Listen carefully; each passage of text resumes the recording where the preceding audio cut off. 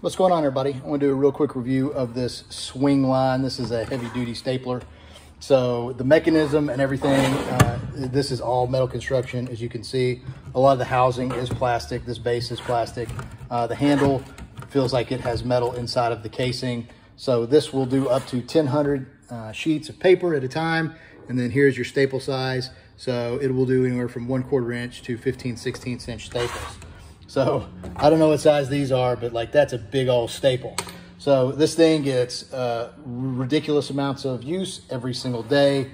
It is crazy. And then one of the things about it is it does have this nice anti-jam mechanism. So this comes down and then it just opens up like that. And so then you can clear a jam really easily. So the stapler is definitely commercial use, very effective, has adjustments so that you can, just set it in for how far you want your paper to go all the way to the top, or you can just eyeball it.